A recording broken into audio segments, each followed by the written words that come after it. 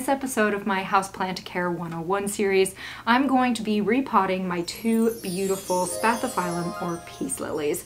And as many of you know, I have over 200 plants in my collection, in my home, and peace lilies are relatively newer to my collection, and I'm obsessed.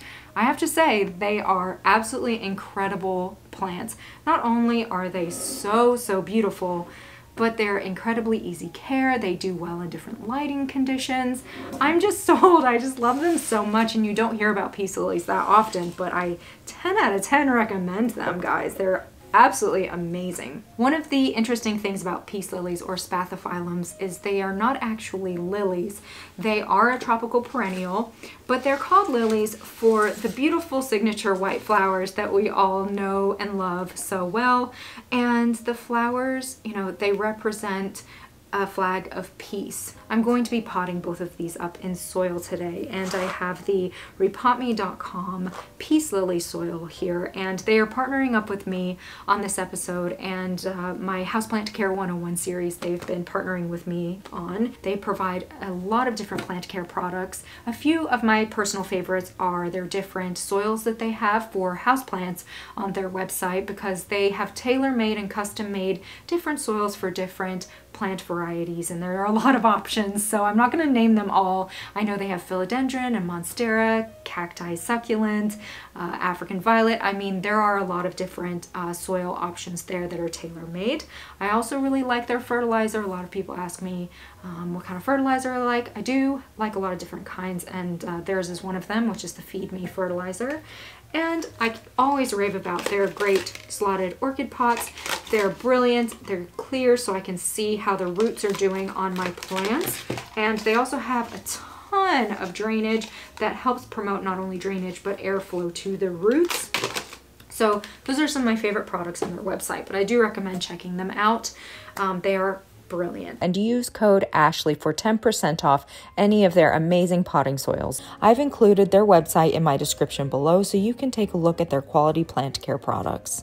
Ready to jump into it here. My first plant is a domino peace lily that I found at a specialty nursery called King's Greenhouse here in Charlotte. But I have found a domino peace lily at big box shops before, and they can be found around. So I do 10 out of 10 recommend a domino peace lily. I have to say, this plant is amazing. It grows so well for me. It lets me know when it's thirsty because the leaves start to droop, so I just don't even pay attention to it until the leaves start to droop, and then I water it. Such an amazing plant. Now, a domino peace lily is very interesting because the leaves are slightly different than some other peace lilies. As I said, there are a lot of different varieties of peace lilies. So this one has a really cool like texture to the leaves. As you can see, it's kind of, I don't know, crinkly, and then it has the gorgeous shape to them. It has the dark green on the leaves, and then of course it has the beautiful white variegation. This one has grown so much since I got it, and I found this Spathiphyllum domino 6-inch. It was $19.99 from King's Greenhouse, and when I say this plant blooms like crazy, I mean it really blooms like crazy. It has, I mean, it has about 10 blooms on it right now, so I'll share what I've been doing. I don't think I'm doing anything super special, but I don't know if it's a domino peace lily thing, but this plant blooms like crazy for me. As I said, it's very easy care. It grows like crazy. So I'm excited to repot it because it's been getting thirsty really fast. As I said, it's had a burst of new growth. We're in March now, and that's coming into springtime here in Charlotte. Spring comes early for us, so it's a really good time to repot up this plant coming into the growing season. It usually lasts about 3 or 4 days, and then it gets thirsty again, and peace lilies don't want to be necessarily thirsty all the time. They like to have a good drink, and this one is a thirsty plant. So I need to size up on the pot for this one. I have it right now in this cool basket that I found, I think at Ross, for $15 or something. Great find. But I have a saucer inside, and I just kind of have it like this, and then I put water in this, and then the plant soaks it up, which is nice for a peace lily because then it really gives it an opportunity to drink up a lot of water so that I don't have to water it as often. I have done a houseplant care video on bottom watering and top watering, the benefits of both that I'll include here. if you're interested in learning more about bottom and top watering. The other peace lily that I have is actually one that I imported from Green Spaces ID. They were very generous and sent some plants in addition to some that I purchased myself. And when they arrived, I just put them in some water, and they have been in water for a long time now. It's been probably a month and something. To be honest, I've been busy. I haven't had time to repot it. So I have some cool plants in here. I have a black velvet alocasia, I have an Aglaonema pictum tricolor, and then I have a beautiful variegated spathiphyllum. The exact variety and species isn't listed on the website, but it's beautiful. I love these leaves, the variegated color of them, the green. You know, it's doing really well. It's putting out some new growth. Aglaonema is putting out a ton of new growth. I have to say, it is loving living in water, so I might keep the Aglaonema in water. Like, look at this. It's pushing off shoot after shoot after shoot. So Aglaonema might be, this is a new leaf, it might be staying in water. But the peace lily's ready for some soil. I think the first one I'm going to do is this peace lily. Aren't those roots amazing? I had ordered about 11 plants from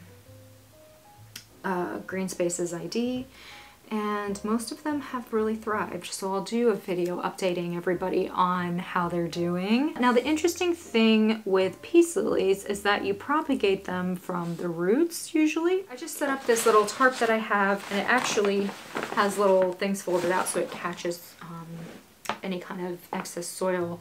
I have got it from Amazon, and any of the products that I'm using today, I'll list them in my description below for you guys. And I just realized that these are definitely too big. I'm gonna grab a smaller one from my closet.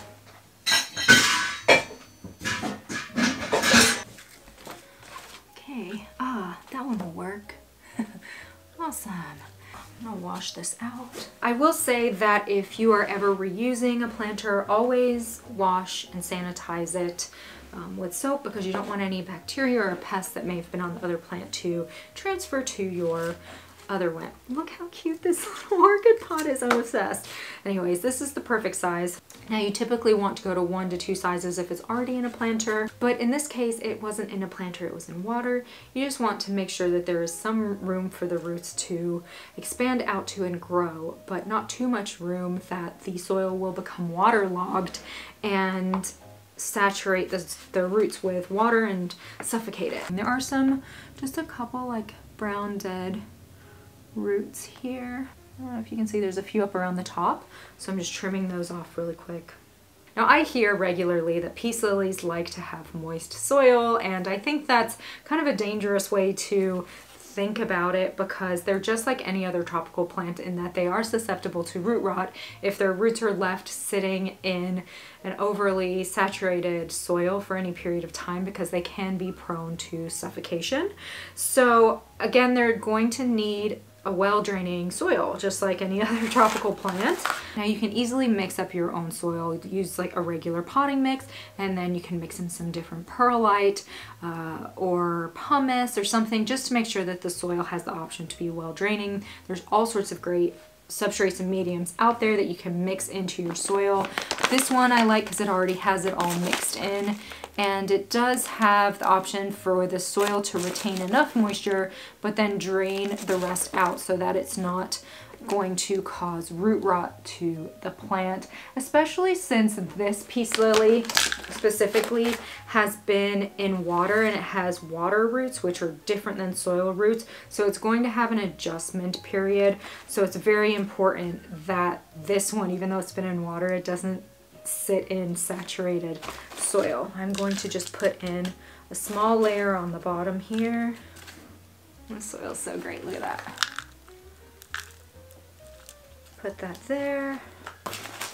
This even has charcoal in it, which helps prevent against fungus and bacteria. It's nice. I think when you hear, oh, peace lilies don't like to be dried out, they like a moist soil, it's not that they like the soil to be saturated or wet, it's that the leaves will droop when they get thirsty. they don't mind the soil being well draining or anything. They just don't want it to be dried for an extended period of time. But like I said, they will kind of let you know. Oh yeah, that's good. Now I'm going to need to find a cash pot for this guy. Look at that. He's going to be so happy in his new home. I've made a mess. That's part of the fun. All right, let me find a cash pot really quick. Go into my handy dandy closet. There are a lot of neat ones on rePotme.com. These are just some different ones that I've thrifted. Oh my gosh, how cute is that? And it fits perfectly. I don't know, it might be too small. That looks kind of cool.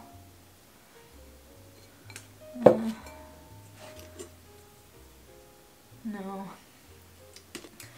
I also have this neat one that I thrifted. I could put that in there and then like put another like tiny plant there. You know, that's the nice thing about using these nursery pots is that I'll change it around. Like I'll have it in this one for a little while and then I'll switch it to this one for a little while. You know, that's the nice thing about these. I'm not going to fertilize this right off the bat. I'm just gonna let it get acclimated to its new pot before I fertilize it. And my first time watering, I like to water from the top because it helps the plant to kind of get settled in. Let me dump this water out and sanitize my shears. Next up is my beautiful domino peace lily that I am also in love with. I'm hoping my variegated spathiphyllum is anywhere near as amazing as my domino peace lily. Like you can see, I have a million blooms. And this guy has been thirsty. So let me see what pot will work. I think that's too close to size. And this one will work. Oh yeah, you're gonna love this pot. It's good to go 1 to 2 inches bigger. Again, you don't want it to be so big that it's just sitting in water. There we go. Yeah. So the roots look really good. And when the roots look good like this, I tend to leave it. I don't do too much with the roots or disturb them too much because I don't want the plant to take a long time and have to recover from any kind of root trauma. I want it to continue growing and putting out new leaves and blooms and all of that kind of stuff. So I'm just clearing away some of this excess soil. The soil actually looks nice, and I don't see any pests. If there were pests and a lot of problems or root rot, I would do a little bit more type of TLC, but I don't think this one needs it.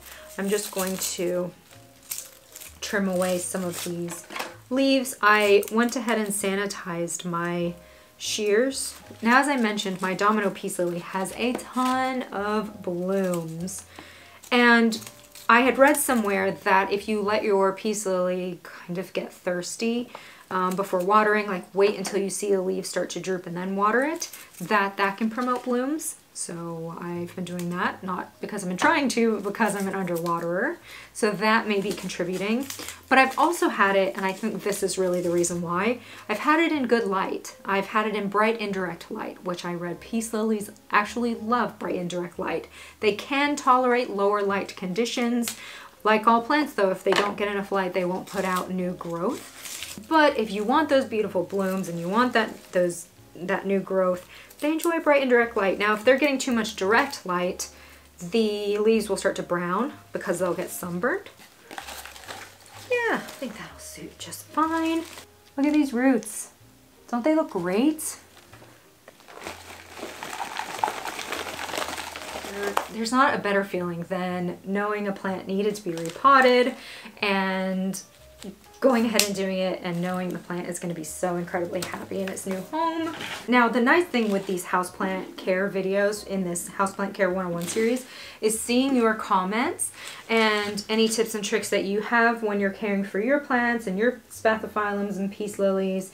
And I do try to answer any questions that I see. Thanks for tagging along with me while I repotted up these beautiful peace lilies. It feels so, so good to get that done. Let me know if you have any questions, just leave them in the comments below, and don't forget to leave your tips as well. And lastly, again, a huge thank you to repotme.com for sponsoring my Houseplant Care 101 series. I've included their website in my description below so you can take a look at their quality plant care products. And use code Ashley for 10% off any of their amazing potting soils. Now, if you're a crazy plant person as well, make sure to subscribe so my episodes will show up in your news feed.